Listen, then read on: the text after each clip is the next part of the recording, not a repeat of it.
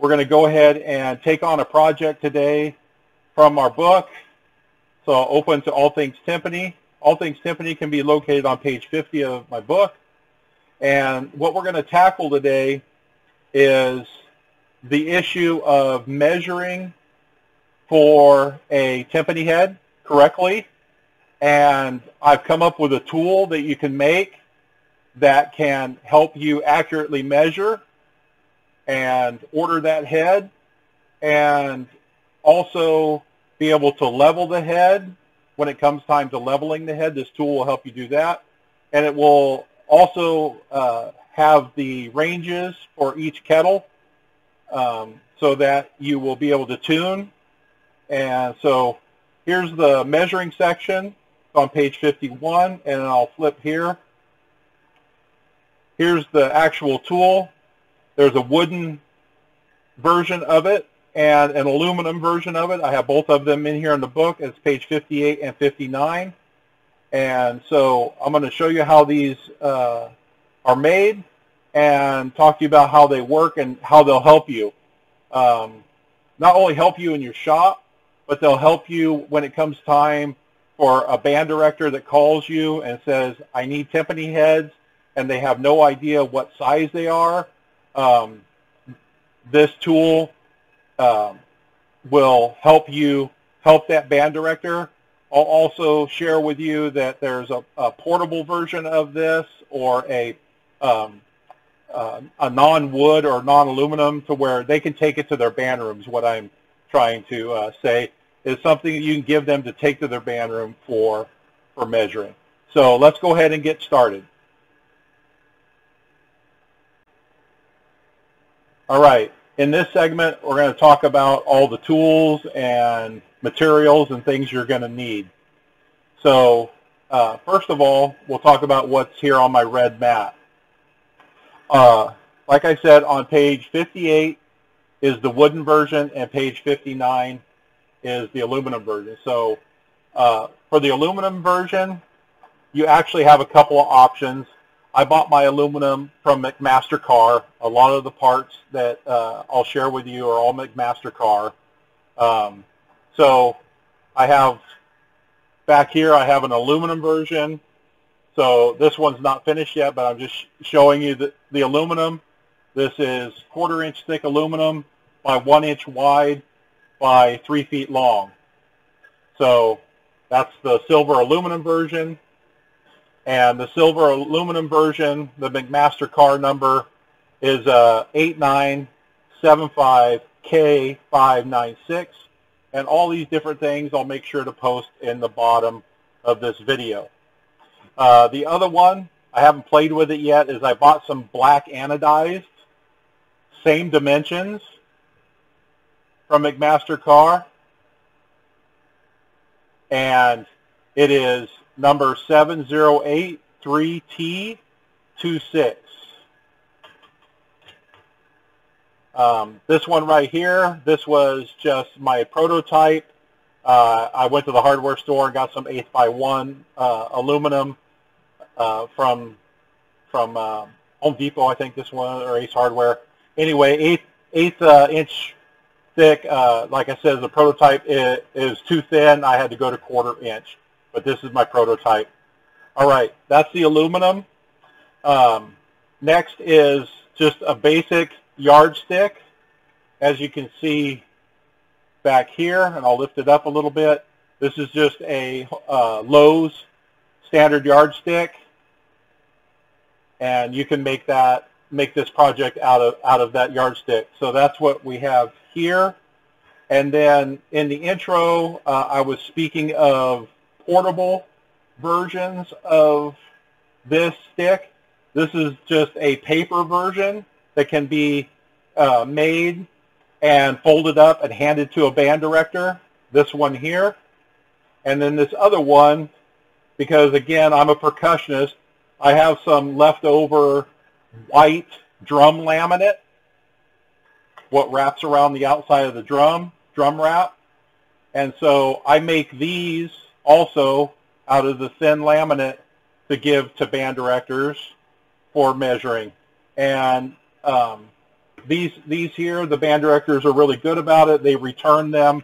You know, you do what works for you in your shop. But these are some portable ones where they can actually take them to their band room, lay them across the timpani, and get their measurement. Okay, so there's the aluminum, there's the wood. Okay, next I'm going to go ahead and bring into view here some of the screws that I use. So these are knurled screws, 1.5 inches long.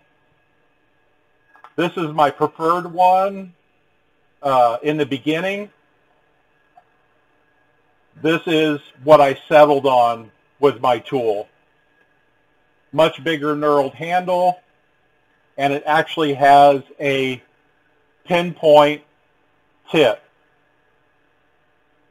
Okay, so my preferred one, McMaster card number 9007 9A546. That's my preferred one. And the reason why I preferred it is this tip. When it comes to leveling the head, especially from tension rod to tension rod, that little step gives you a really nice focal point for when it touches the rim. And again, I'll show that in another video when it comes to actually leveling the head. We're just worried about making the tool today. And then the knob that will be needed, just a basic brass knob. And again, if you have a lathe, you can turn all these on your lathe if you wish. But the brass knob is a McMaster card number 5125K21. 1/4 thread on all of these, 1.5 inches long, and 3/4 diameter knurled knob. So there's the knobs, and I'll set that aside. So other things you will end up needing for the project is you'll need a helicoil, 1/4 helicoil, and you'll need the helicoil if you make the wooden version. You will not need the helicoil if you have the aluminum version. The aluminum version, obviously, you'll be threading right into the aluminum. Okay, and I'll explain why you need the wood need the helicoil in the wood, pardon me. The other thing you'll need is you'll need a paint pen or Sharpie of choice. Sharpie's, the Sharpie thin point for the wood, okay, the ultra fine or thin point Sharpie. And then the thin paint pens for the aluminum, for the markings. So your choice on that. Okay. Next things, for drilling the hole in the aluminum, you'll need a 13/64 drill bit. So just go ahead and you'll get yourself a 13/64 drill bit. I use a spring punch for punching all my holes. You'll need a countersink, not necessarily the countersink, but to deburr the aluminum just a little bit, so then you can start your thread. And then for the aluminum version, a 1/4 tap. Okay. All right. So if you don't want to buy anything from McMaster Car, so like I said earlier, this is a knob that I made on my lathe, and this is the McMaster Car knob. So depending on what you want to do, but 1.5 inches has worked the best. It gives you the most throw. Shorter versions, maybe some old drum screws and stuff, they're too short and they don't really work well, whatever they may be. The only thing drum-wise that I've been able to recycle is the tone control knob. If you have an old tone control knob, It's long enough, so you can use that and thread it. They're not 1/4-20. They're usually like 6 millimeter. Just check it and change the thread tap accordingly. Okay, but you need at least, like I said, 1.5 inches. So this is just an old tone control knob I could have used also. All right. So let's talk about getting started with the wooden one. So I'm going to grab a wooden one from the back. Okay, the first thing I did to make room to write on all of the sides of the ruler, I had to sand this off. So I just used my palm sander, and as you can see, I started right here, and I'm sanding away all of the extra writing that is along the yardstick. So you get that all nice and clean. You can see I've sanded one right here to demonstrate and show you. You're going to sand it all nice and clean. Here's part way, okay? So you want to make sure that you clean up your yardstick. All right. So from there, from that point, you will start putting your measurements onto the yardstick. Oh, I kind of got ahead of myself. Pardon me. We'll need to drill our through hole. Okay, so I got ahead before we do our markings. If you get ahead, that's fine. It's not going to be like super tragic. Okay, so as you can see, here's my completed one with the helicoil. So I've drilled my 13/64 hole in the wood.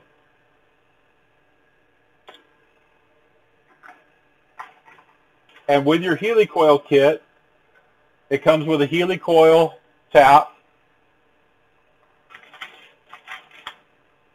and the insert tool.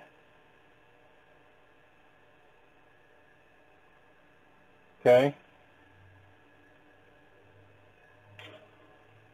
So you drilled your hole. You're going to cut your threads into the wood. Okay. Once you cut your threads into the wood, you then take your helicoil and you thread it into the wood.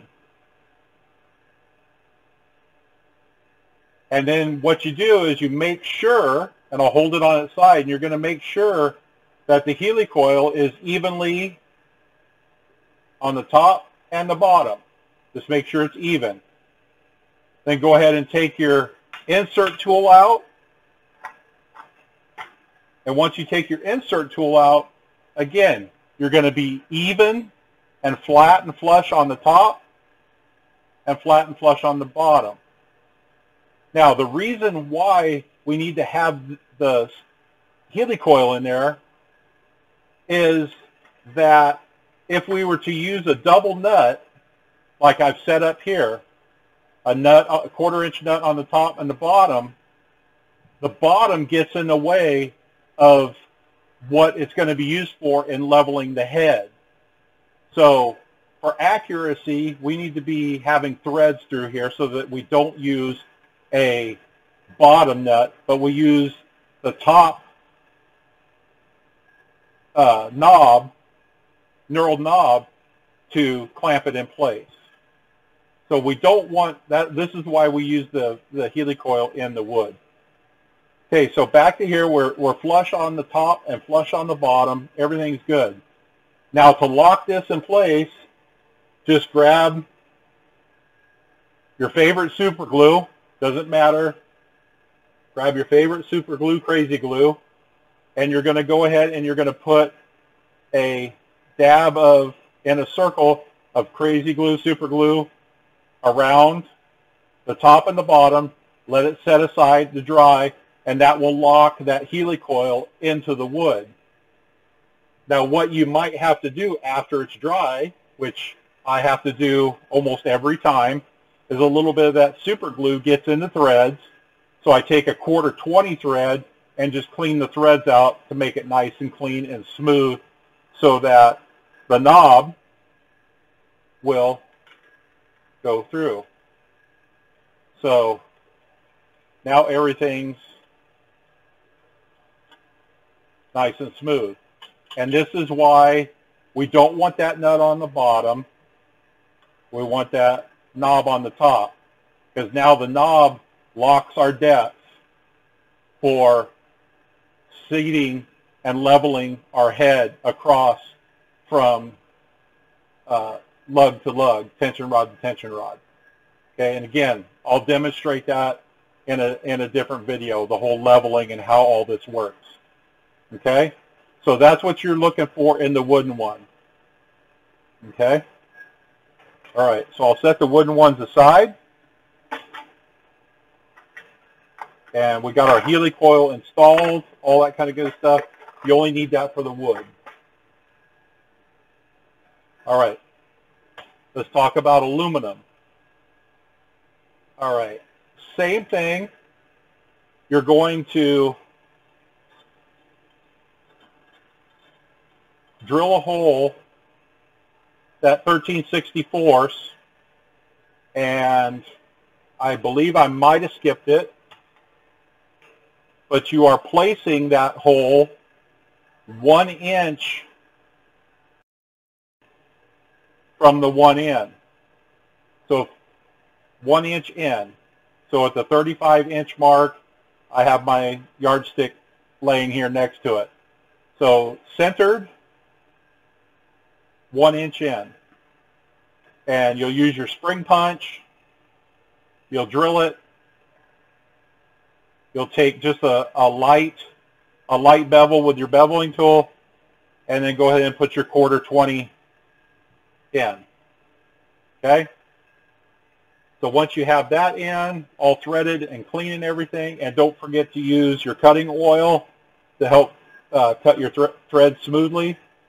Okay? This one I have the narrow on here. You might end up liking the narrow one, just depends. I like the bigger one because I got bigger hands. But again, so now this threads in, and then I can clamp it down with the clamping knob. And as you can see, the reason why is you're going to come through there. Okay, so I'm going to set that aside in the back. All right, let's talk about marking.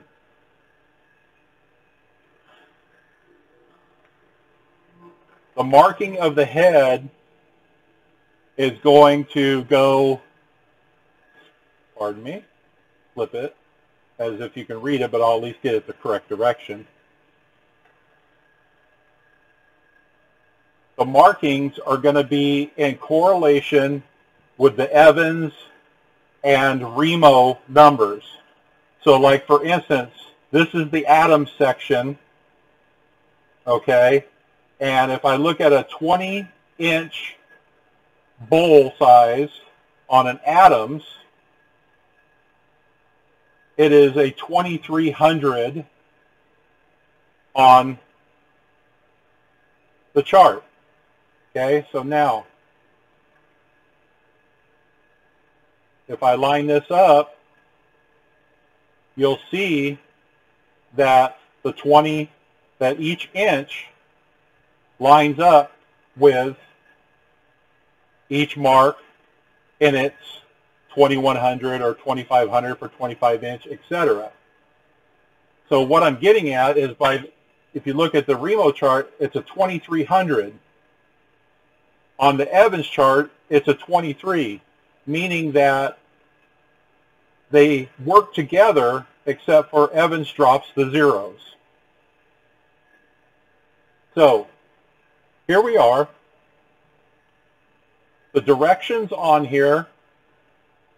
So this is what the band director would get on one of the disposable or portable ones down here, the paper or the drum wrap. Set those aside. So they would get this one, and you can remove the head, place the arrow on the outside flesh hoop with the timpani head rim where my arrow is right there, And where this number lines up on the other side is the actual Remo or Evans number that you order. So again, remember, the Evans uses the first two numbers and drops the zeros, and the Remo is the 4-digit number. Okay? So there's how they accurately measure. So this being the aluminum one, this is in your shop for you to be able to grab and do that at a moment's notice. Now, that's one part of the tool. Flipping it over, now you're going to go ahead and use these marks over here when it comes time to go ahead and level the head and tune the head. So on this side, at the 20-inch mark, the 22.5, 23, 25, 26, 28, 29, 30, and 32 are all the different Timpani bowl sizes. And so now here are all of the ranges. And again, ranges are subject to a whole step or a half step difference on the top end or bottom end. But here are your common ranges, okay? In some cases, like here on a 22.5, which is a Premier Timpani, E flat to B flat, I've made that notation in parentheses P, so I remember that that's associated with a Premier Timpani. And down here on a 20-inch, you have your Ludwig A to D, or you have your Yamaha E to C. So where there's differences, I've notated them, so this is all on one side. So again, you have a tool here that is multifunctional, and we're going to go ahead and pause here, and I'll go to setting up a quick demonstration of how the leveling part works, but I'm not going to go into great detail, but I at least want to attach a sample to this video so that you further understand where this tool is going, besides helping with measuring for timpani head size and helping your band directors out. So we'll pause and we'll move over to an actual timpani.